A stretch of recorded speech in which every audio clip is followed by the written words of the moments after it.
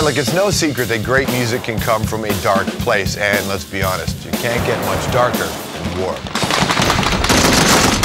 And for as long as soldiers have gone off to fight, music has played a big role in their lives. Where have all the young girls gone? Soldiers use songs to pump them up before a battle, or even write songs as a form of therapy. They were the finest soldiers, it was my privilege to lead. And they deserve the medals, the men who died, not me.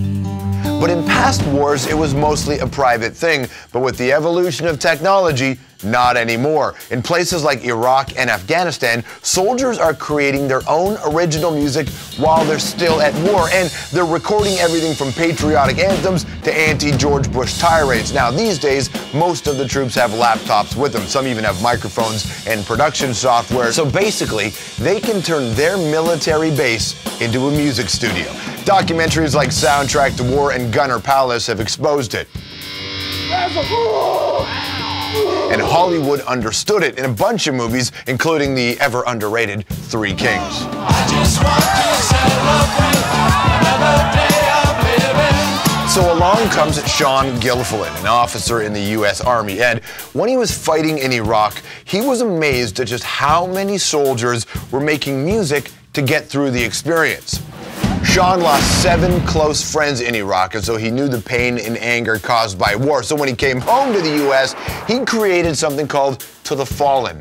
To the Fallen is a military-exclusive label. It's the only one of its kind, featuring politically charged hip-hop tracks, classic angry rock songs, and your good old-fashioned heartfelt country music. Please say hello to Sean Gilfillan.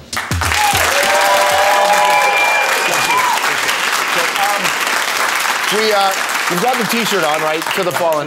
We'll talk with the record label in a second, but just to give people a perspective of who you are, when the war in Iraq started, you were one of the first to go in and be part of the occupying force, right? Right. Yeah, we were stationed in Germany, and as some people remember, Third ID went up, the Marines went right, and then after we, went through the city of Baghdad, they brought First AD up and to occupy the city. So we were like technically the first occupying force in the city. And so when you're a young man stationed in Germany, and all of a sudden you look around and go, I'm going to Baghdad. Yes, a lot of partying, last-minute partying. Was it really? Of course, yeah, definitely. It was, you never know. I mean, it's just like if someone said, hey, you have to go to war right now, you wouldn't know what to expect. And I think that's a very common theme. The soldiers don't know what to expect unless you've been there. And obviously the guys there now have been there quite a few times. So certainly, starting a record label and putting out the songs of soldiers. What I wondered would be how that process even begins for you. Did you look around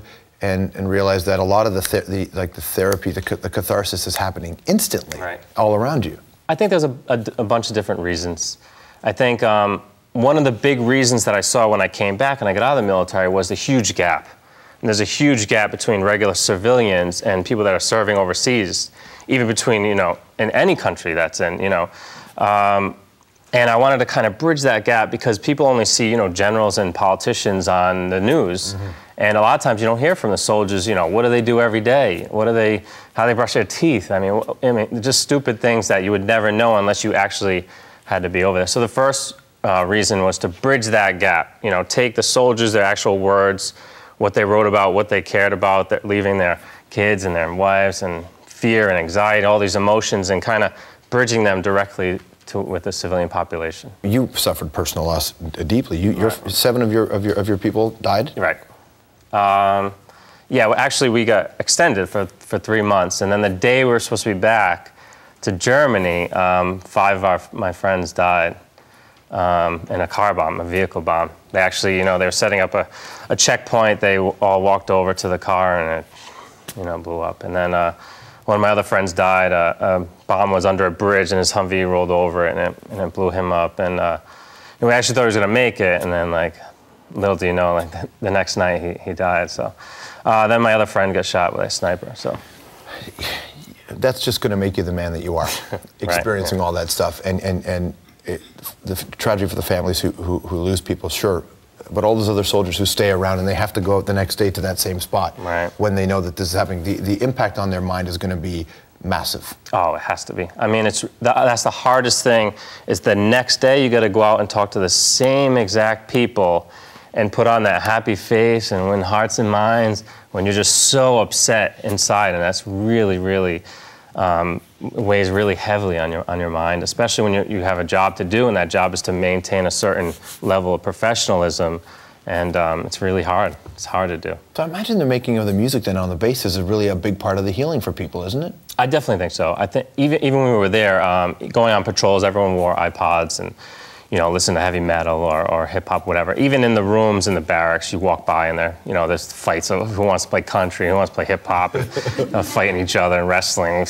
You know, it's all like male bravado stuff. Who won? So. Who won? Which genre of music won more than not? I don't know. It's a toss-up. It usually depends on the squad leader. Whatever music the squad leader likes, he tells them that we're playing country, and I don't care what you say. So I think I can't get motivated for country. Yeah. Is that what it's like? Yeah. Well, then they just put on their headphones and go in a quiet corner. I mean, to the Fallen, I mean, what you got, I mean, you have country records, you have rock records, you have hip-hop records. What I find really interesting about this is that the range of subject matter is very wide. There are your very patriotic songs, we're glad to be here, and then there are those songs that are so not that. Right. They're the opposite, and I wonder for you, the kinds of submissions you're getting, have you noticed that there is that range? Well, I think what people don't understand, unless you've kind of been in the military, is the military is just a microcosm of the rest of society. So every, little group in American society is represented within the military somewhere. Most of the time, they have to stay in the same room. So I think that there's a lot of, you have patriotic people in the room with you, and then you have guys who question the war.